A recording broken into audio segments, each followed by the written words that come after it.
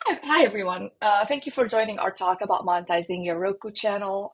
First things first, let's do introductions. My name is Deema. I am a backend engineer, and my co-speaker Mark is an SDK engineer. We both work at RevenueCat, and we work on basically simplifying in-app purchases across various platforms like App Store, Play Store, Stripe, Amazon, etc. Over the past few months, we've been working on adding support for the Roku Pay platform, and we wanted to come in today and talk to you about basically our learnings throughout the process, share best practices, tips, and tricks that we learned along the way. So let's talk about our agenda.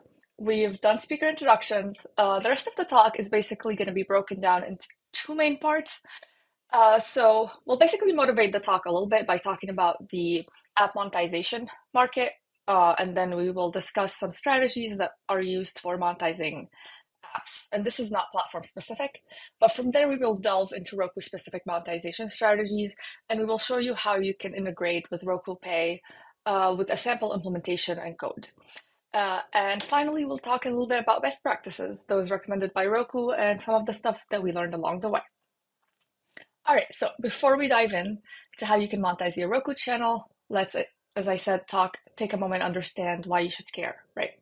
So consumers spend on digital goods and services, and this is people who are paying for bits and bytes. This is soaring, and it's projected to hit 2.2 trillion US dollars in 2030, up from 1.7 trillion dollars in 2024. And this encompasses things like gaming, streaming, virtual education, health apps, etc. And now, if we zoom in onto a key, basically, component of this market, which was in-app subscriptions, we'll see even faster growth. So between 2022 and 2030, consumer spend on subscriptions across platforms is predicted to grow at a compound annual rate of 20%, right? So consumers basically are willing to pay for digital services overall, and there's no component of the market that's growing as fast as in-app subscriptions. So let's talk about how you can monetize your Roku channel.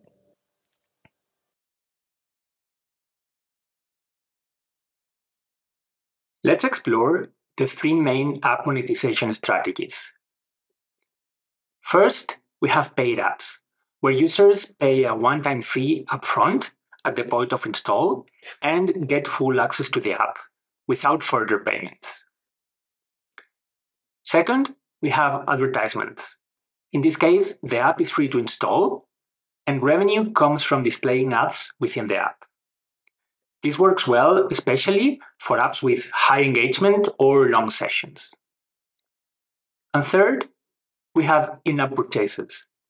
This includes both subscriptions, where the user pays a recurring fee, such as a monthly or yearly subscription, and one-time purchases, like buying a movie to own or renting it one or multiple times. These strategies are not mutually exclusive. They can be mixed, for example, combining subscriptions with ads to boost revenue. But if you're listening to this, you likely work on a Roku channel.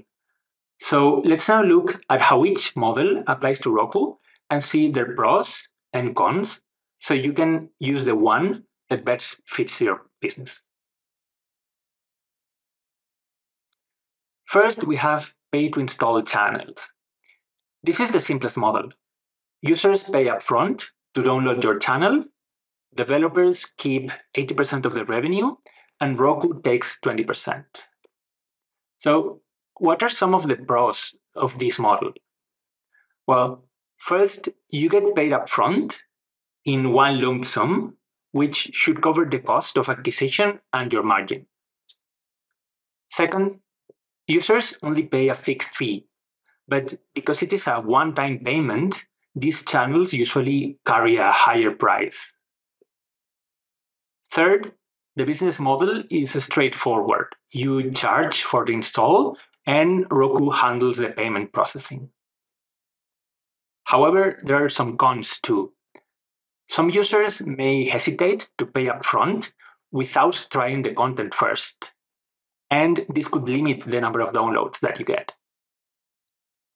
Also, because users pay upfront, they expect high-quality content and a great user experience right away. Plus, they might expect to continue receiving value from your channel for a long time after purchase. This puts pressure on the developer to keep delivering value.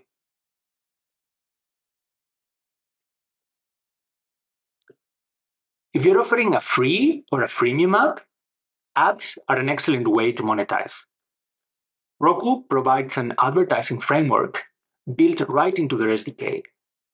You manage your own ad server and demand, but 30% of your ad inventory must go to Roku. And you keep 100% of the revenue from the remaining 70% of inventory. Well, some of the pros. First, a free app always attracts more users, which means there's more opportunities for ad impressions. Second, ads provide a recurring revenue stream, especially if your users return frequently to your app. Third, you manage your own ad server and inventory, so you decide exactly how ads are displayed and monetized. But it also has some cons. Like, for example, the first one, ads can negatively impact the user experience if they are not managed carefully. Users may get frustrated with too many interruptions, and that can make them not come back to your app. Second, you need to set up and manage your own ad server, which can be complex and resource intensive. And third, you must allocate 30% of your ad inventory to Roku, which means you cannot monetize that portion. The third strategy is in-app purchases like subscriptions or one-time payments powered by Roku Pay, where Roku takes a 20% fee of the revenue. Some of the pros, well, first, you can choose between recurring subscriptions with monthly or yearly periods, or one-time purchases, which give you a lot of flexibility.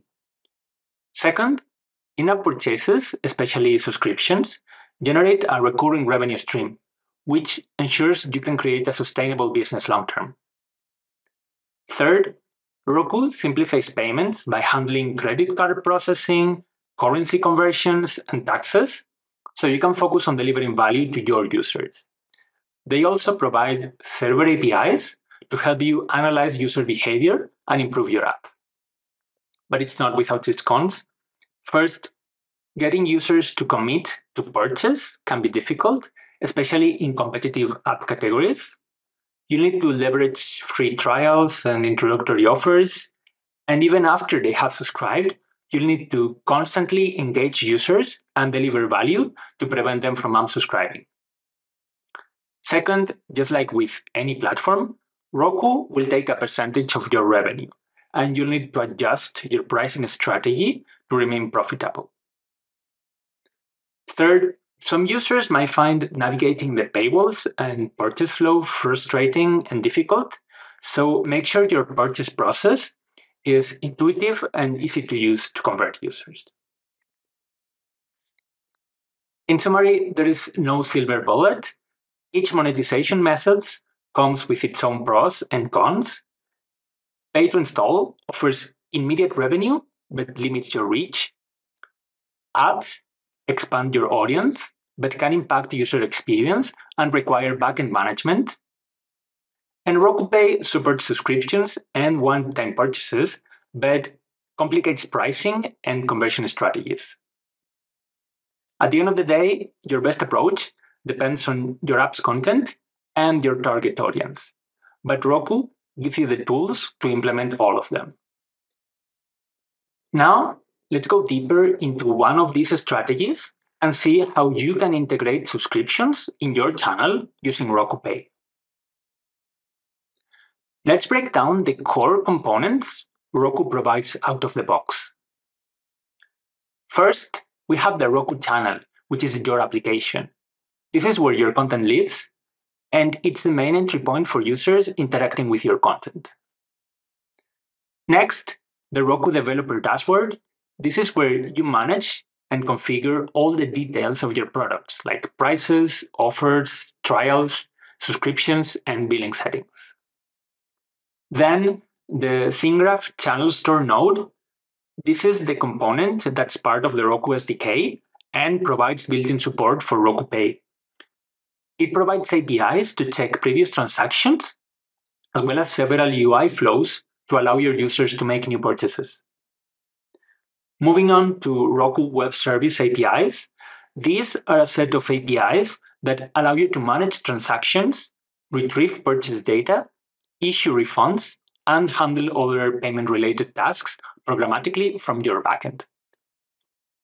Lastly, real-time push notifications, which alert you via webhooks to updates in transactions, allowing your app to quickly manage purchase events, renewals, and cancellations. For a basic Roku Pay integration that only handles subscriptions and does not require a backend, all you need are the top three elements: a Roku channel, the developer dashboard, and the channel store node. Now let's see how to build a basic Roku Pay subscription integration without a backend. We'll assume you already have a published channel and have set up some subscription products in the dashboard. Here is an outline of the basic flow, and we'll break down each step with code examples later. In step 1, we initialize the essential Roku Pay components, including the channel store node. In step 2, we get the purchase history to see if the user has previously made any purchases. In step 3, we fetch the catalog and retrieve all available products, including subscriptions with details like price, title, and description. In step 4, we check the entitlements, verifying if the user already has access to any products, ensuring they can consume the content. In step 5, we display the paywall to show users the available products and guide them to the correct purchase option. Finally, in step 6, we make an order. This is where we confirm the user's purchase, make sure the payment is successful, and update the user's account. This process allows you to handle Roku Pay transactions on the client side without needing a backend. Let's dive into each step in more detail. On the first step, we set up the channel store SyncGraph node. It is important to only initialize one channel store per application. So I recommend adding it to your main scene component and access it where necessary by giving it a descriptive ID. Next, we need to get the previous purchases. To do this, we retrieve the channel store node using its ID. Then, we start observing the response to the getAllPurchases command and execute it. When we get a response, we store all the previous purchases in the context in an associative array indexed by the product's code.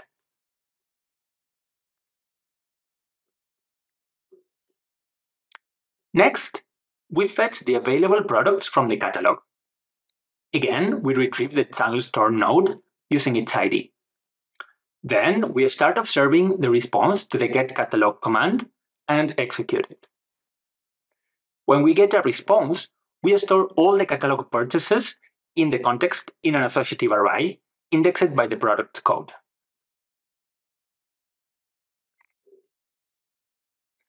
Next, we check if the user is already entitled to some product based on their previous purchases. Given a product, we check if we have previously purchased it and if the purchase still has a valid status. If it does, we grant access to the content. If the user does not have access, we would have shown a paywall to let them purchase a subscription. And if the user initiates a purchase from the paywall, we need to create an order. To do that, we create a content node, add the code of the product and the quantity, and execute the order. Because we had already started observing changes to the order status field, we get notified when an order happens. If the status of the order is successful, we can reload the previous purchases and the catalog and potentially grant access to the user. So, to sum up, in step 1, we set up the channel store SyncGraph node. This initializes the XML component that interacts with Roku Pay. In step 2, we run getAllPurchases to load the user's purchase history. In step 3, we call getCatalog to load the current subscription options configured in the Roku dashboard. In step 4, we verify if the user's previous purchases are still valid, and if they are, grant access, and if not, we continue to the next step. In step 5, we display the paywall, making sure to follow Roku's UI best practices. Finally, on step 6, we execute the order, which completes the transaction of the product selected in the paywall. If successful, access is granted.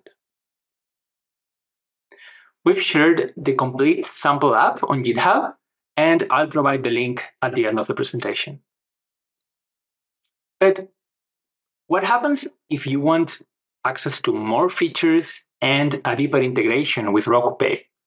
Well, in that case, you may need to build a backend. All right, so let's add a backend. But first, we saw that you can do this completely client-side, and it begs the question of why add more complexity. And there are quite a few reasons. I'm going to break them down into technical and business. So let's start technical, right? There are at least some operations that are not currently supported on Roku devices. So let's say you want to issue refunds or you want to change the billing cycle for one of your users.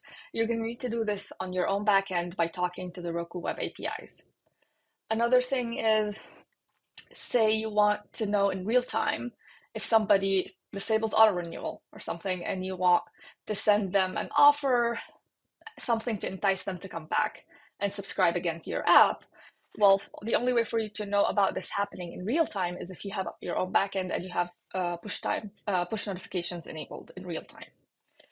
A third aspect is if your app is cross-platform, it's absolutely essential that you are keeping track of your customers and making sure you're giving them the entitlement on all the other platforms. So, for example, let's say I sign up for YouTube Premium online, but then I go on my phone and I log into the app, and now I expect to have the exact same features that I paid for on my phone, even though I paid on the web.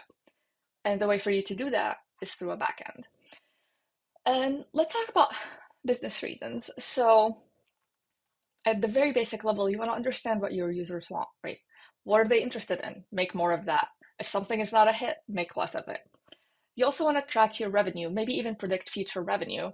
And if you don't want to be waiting X amount of time to download a financial report, if you want to know things in real time, you're going to need a backend and you're going to need to have push notifications enabled. There are also some other things you want to understand about your business, right? For instance, the funnel, your user funnel. So it's not really enough to know how many people downloaded your app, installed your channel. You want to know of those people, how many people actually went and created an account. Of those who created an account, how many started a free trial, for instance. Of those who started the trial, how many actually converted to pay full price for your subscription. Maybe you want to know also how many users are churning, what percentage. Can you correlate this churn with specific builds, specific paywall, specific pricing, etc. All of that needs a backend. And another thing is pricing. So you want to set the price for your app at a level that you know people are willing to pay for. You don't want to set it too low because then it'll be difficult later to raise your prices. And if you have a backend, that means you can experiment. And you can figure out what pricing people are willing to pay. And this could be different across regions, across certain demographics, etc. And speaking of experiments, you can also apply that to other things. So you could experiment with a paywall design, with what features you're offering, all that stuff. And finally, again, you're running a business. You probably are trying to keep track of how it's doing, and you might want to integrate with third parties, right? Like Google Analytics, or maybe even you have your own in-house built-in charts, analytics, etc. In order to integrate with all of those, you're going to need your own backend. All right, so what would it look like? What would the system look like if we had a backend? So what Mark was talking to you about was basically the first part, which is you have a user is making purchase to your Roku channel talks to the channel store, you get back a purchase ID. All of that is done. But now is where your backend comes into play. So you want to send to your backend the purchase ID, maybe customer ID, could be also other information. So maybe if you have consent, you can send some specific demographic information. Maybe you want to send what features the Roku device supports, what the country store is, right? And all of this gets sent to your backend. The first thing your backend should do is go talk to the Roku web APIs and validate that this transaction that you just received is not fraudulent. Once you do that and you receive confirmation back from Roku, you can persist this information in some sort of data store. And from here is basically where you can integrate into third parties or your own built-in thing for analyzing your business. I don't know, ETLs, charts, whatever. You can dispatch now events after you have persisted them. You can start dispatching things. And you should keep in mind that you need to have push notifications enabled because that's really the only way for you to know if something happens. So if there's a billing issue that happens or if there's a renewal, etc., that's the only way for you to know about it in real time. And that also enables you to then dispatch the same information to your third parties or to your own systems. All right, so let's talk about best practices and tips. I want to start by talking a little bit about the official Roku best practices. This is not a full list. I would recommend you keep an eye out on the store documentation because it's a source of truth. It'll always be more up to date. And I did want to call out 3 different points. First of all, add free trials and discounts to existing products, meaning don't go and create an entirely new product to represent the discount. And that's for a couple of reasons. First of all, the more products you have, the more complex it becomes to manage your inventory. So just keep things simple for your sake. Second of all, Roku has built-in support, right, to help you determine eligibility for free trials and discounts. So you don't have to do that on your own if you're using the built-in functionality of free trials and offers within the same product. If you're doing it with separate products, then now you have to do that on your own. And third of all, once a discount product period is over, then now your user has to technically upgrade into a different product, and that's a bit confusing. Tip number 2, simplify your paywall, right? You want your users to be able to know what you're offering at a glance. So minimize the number of options, make sure it's very clear how much they're going to pay and what they're getting out of it. And tip number 3 is sync daily with the Roku web APIs, specifically the validate transaction endpoint. So, and this is because sometimes, there'll be billing issues, right? The credit card payment will decline, and you want to be able to know if that happens and if you need to revoke access from your subscriber. Or maybe, there was a billing retry and it succeeded. Now you want to make sure that you are continuing to give access to your subscriber. So you need to do this daily, but please keep in mind rate limits, right? And also, you might want to do this at night because you'll have less traffic through your app. Right, so let's talk about our own recommendations. Tip number 1, always have a backend. I talked a whole bunch about this, so I'm not going to go back into it, but backend is very important for your business. Tip number 2 is basically experiment with pricing. From the start, take into account what markets you're going to be selling because you might need different pricing per market. Also, don't just assume that a subscription model will be sufficient. You might be making more money if you have the subscription model and also allow users to make one-time in-app purchases, like rent a movie or something like that. Don't be afraid to do other experimentation, like different paywall layouts, different offerings, different trial periods, etc. Tip number 3 is define your KPIs. Just basically understand what's important to you and your business. And don't forget to factor in some stuff, for instance, like refund lag. So if you're only looking at initial conversions and a refund comes in a month later, you will miss that information if you're not looking at the whole picture. Tip number 4 is integrate with third parties like Google Analytics, as I mentioned earlier, Braze, Branch, your own built-in tools. to help grow your business and invest in ad attribution. To wrap up, here are a few tips that we've learned while building the RevenueCat SDK for Roku. While BrightersScript is useful, many developers prefer pure BrightScript code bases. So to avoid making things more complicated for them, you can stick with BrightScript.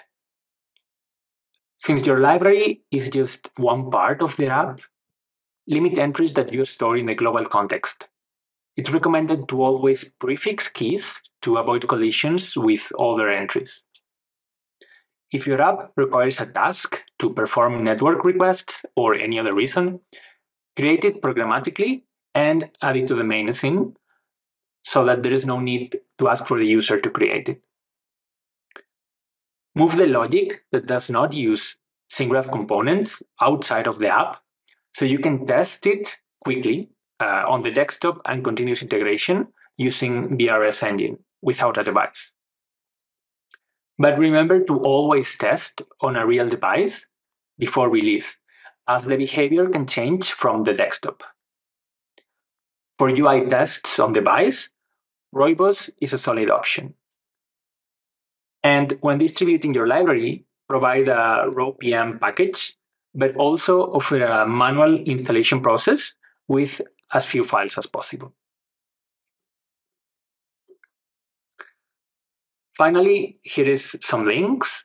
First one is to the official Roku Pay best practices. Second one is our demo app integrating Roku Pay. And the third one is our open source Roku SDK for in-app purchases. Thank you so much. Okay. Are we ready? Yes. All right. We are ready for question and answer portion of the presentation. So thank you so much for joining us. We've got the RevenueCat team here to answer some of the questions that have been submitted. So we're just going to start at the top. Our first question, why is it important to only make one channel store node? What issues can happen if this is not followed? I think I can answer that question. I think the issue is that probably the underlying implementation shares like the same components. So if you start like one purchase or one query, one command in one channel, it could arrive in the second one, or it could arrive out of order. So it's better that you listen to the same to just one channel store. It is possible, I think it's possible to listen to the ID of the channel store component when you receive the response. But by centralizing it in just one, I found that it was much easier for me to reason and understand what's going on. Okay, awesome. Next question. Any insights on user behavior trends related to in-app purchases and subscriptions through Roku Pay or RevenueCat? Well, I we think we do just have an very recently. entire, we have entire reports that is state of subscriptions and in-app stuff. That's I think it's on the website somewhere for 2024. Yeah, it currently doesn't cover Roku because we only started working with Roku very recently.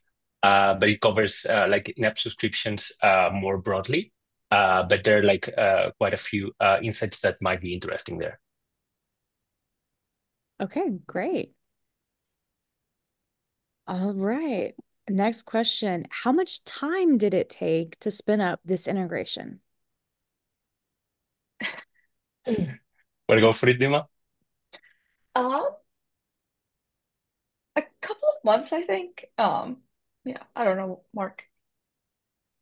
I think it's been like since inception, like 6 months ago or so, like we started, like thinking about this integration, and then like purely on implementation time, it's closer to 2 or 3 months probably. Yes.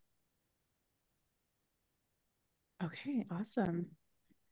Okay, our next question. By doing this integration, are you able to experiment more and integrate with other platforms? Yes, because the integration basically is just it's kind of an interface. So you can just the whole idea is to be able to use your app without changing much code, regardless of what platform you're on. And then also on the back end, there's like implementations, as Deema mentioned, where you can integrate with other third parties without having to integrate, in your app directly. You can go via the backend and integrate with other analytics services or different types of third-party services. Okay. All right, awesome. Our next question we've got from Tony. Are there rate limiting considerations when working with Roku Pay web APIs? And how should we handle these limits in high traffic scenarios? I believe there is, but I think that might be better left for Roku to officially answer, I think. Yeah, we do have web API limits. That would definitely be a question that Gijo and Dennis would have answered on one of our earlier panels. But I will see if I can get a response, and if I can get one here in a couple minutes, I'll just go ahead and shout it out during the rest of the Q&A. That's good. All right, next question. You mentioned to avoid brighter script over bright script. Were you mostly talking about distribution code? Yeah, so all my tips regarding the SDK implementation were specifically our experience while developing an SDK that like other apps are going to integrate, right? So I found that maybe using Brighter Script, while it would be nice to get some of the niceties that it gets, I don't know if the app that is going to integrate my SDK is written in Brighter Script or not. And if it is not, then I would be adding a bigger dependency on their app, right? And when you're an SDK, you want to keep your dependencies at the minimum so that your footprint and your footprint in the end app is minimal as possible, and the integration as well is as easy as possible. Okay, awesome. All right, next question. Can you discuss your process of testing RPay API integrations? Um, Uh, I'm I not don't sure think I understand I the get the question. question. Yeah. Tony, if you want to reply to this question through Slido and give a little bit more context, we can come back to it if you're still here in chat in the live stream. I will skip to another question and then we can see if we can come back to that. Okay, so this question was from Samuel. So while using the APIs, how are you managing rate limits and batching calls? So this is, I think, is RevenueCat like implementation specific, but we do have ways on the back end of making sure that we're keeping track of how often we're refreshing something. So when you have one transaction, you don't really need to keep refreshing, right? Once a day or maybe once every 2 days is sufficient. So basically, you just need to keep track of that. Okay. All right. So this question's from David. Haven't used the Roku Pay APIs yet, but if you hit the rate limit, does it take down your service for a length of time? Um, Let me also see if I can get an answer from somebody on our team, as this is more specific for our RPay folks than it is for RevenueCat. Let's look at Stu's question. All right. So Stu asked, I want to give a service credit to a user in a VAT country like the UK. Suppose the total price is 10 units and the price is shown as 7 units, to which I give 3 units VAT is added. What service credit do I give the user? 7 units or 10 units? I think this is also an RPay question and not a RevenueCat question. Yeah. So let me tuck this one off to the side too. Um, all right, let's see. Let's look at Hamilton's question. What do you do to ensure data consistently between the backend, app, and Roku services? So basically, the SDK, when there's a purchase that happens, sends this information to the backend. The backend immediately calls the validate transaction API for the Roku to confirm that this is the correct transaction. We persist this data, and we have push notifications enabled so that we're in sync. So if we receive something that says, a new event happened, then we can call validate transaction again. Okay. Awesome. All right. So we've got a question from Sam. By doing this integration, are you able to experiment more and integrate with other platforms? Yeah, so one of the benefits that the RevenueCat platform offers on top of a basic Roku Pay is that we have some experimentation and A/B testing um, uh, uh, uh, features, right? So you can immediately change the offer, the product that you offer in your paywall immediately without needing to release a new version of your app, for example. Um, we offer integration with third parties automatically so that you can send analytics data. Um, we offer all kinds of analytics data directly real time on our dashboard, so that you can see real time the amount of purchases that happen in your app. If there's anything going on. So basically, all the benefits that Deema explained of why you would want to implement a backend, RevenueCat kind of gives you that out of the box, let's say. Okay, awesome. All right, we've got another question. Please make the in-app product list with a stable sort order. Oh, it's not a question, it's a statement. It's a request. It's a request. It's the most annoying dev portal screen when you have a lot of products. I think this is actually directed towards us. So, we made an announcement yesterday about Catalog 2.0, and I believe that Catalog 2.0 is a solution to this, is what I'm being whispered. So I would say check out yesterday's presentation that our Roku Pay team shared, where they talked about Catalog 2.0, and that should be a solution to your annoyances. All right. I got a question from Hamilton. What approach did you take to ensure scalability and performance, considering the potential high volume of SKUs?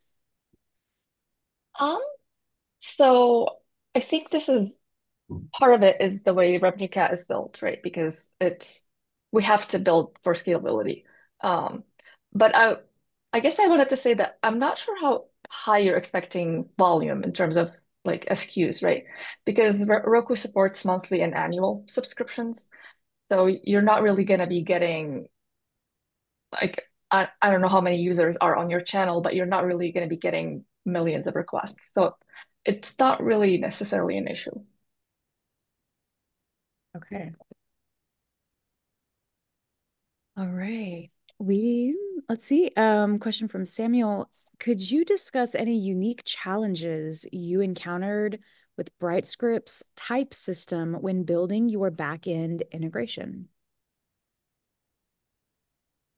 Oh, well, first for me, I hadn't even heard, barely heard about. I live in Europe, so I barely have heard about Roku 6 months ago. So the whole platform and the language was very new for me. Um, at the beginning, some things were a bit awkward with the language, but then I started to appreciate how flexible it is and how quickly you can navigate. You can experiment with the code. At the same time, we had to take a lot of a lot of checks and precautions because being an SDK, you never know how your user is going to call your APIs, right? So we had to make sure that the API surface was very as small as possible, as contained as possible, although and also to make sure that all the data that we get through those APIs is correct. Um, that's with regards to the application that integrates SDK, and of course TypeScript does not give you a lot of type insurances, but we still managed to get things in control. And regarding the backend, we just use the JSON APIs and HTTP calls. In that regard, it's very easy because you can very easily convert an associative array into a JSON. So in that regard, we didn't have much problems. Okay, awesome. We've got a question. What are the community projects that were valuable in this development process? Just an excuse to shout out the best community projects. Smiley face. Well, I think one thing that I valued a lot since the beginning was being able to quickly iterate, because our SDK does not use SingGraph components. So we were able to quickly run tests using VRS Engine on the desktop. And because we don't need to deploy to a device, it was very quickly, the development cycle was very quick, and that helped us a lot. And also to integrate in continuous integration. We adapted a library called Roka for unit testing as well, and made it play nice with VRS Engine. And that way we were able to write a lot of tests, which when you're writing an SDK is very important. What else? We leveraged a library called Fetch, I think, for HTTP requests. That was very useful, because otherwise I would have to figure out all the HTTP stack from scratch, and that was very useful. And of course, all the Visual Studio extensions and tooling was very, very useful in order to deploy the app and to, breakpoints and debug the code very easily. That helped a lot as well. Probably missing something, but yeah. Okay, awesome. And I think we've got one more question, and this might be one that I give to one of our internal teams. A Roku device call to the back end following a purchase typically arrives after the push notification, though with an AWS DynamoDB consistency limit. Can we adjust push timing? I think this is a question on our end. I will forward this to one of our pay team members. But other than that, unless we've got anything that squeaks in here in the next few seconds, we are almost at time for this panel anyway. I want to thank all of you so much for joining us and for your time and for the presentation. And do y'all want to shout yourselves out, a way to reach you? Are you in the Roku developer Slack, or how do you want to promote yourself and your Well, I think we're both in the Roku developer Slack. We're just lurking mostly, but looking forward to talk more. And if you're interested in checking out the RevenueCat SDK, it's public on GitHub, and also our new support for Roku as well. You can check more on our website, RevenueCat.com. And that's it, I think. Okay, awesome. Thank you so much.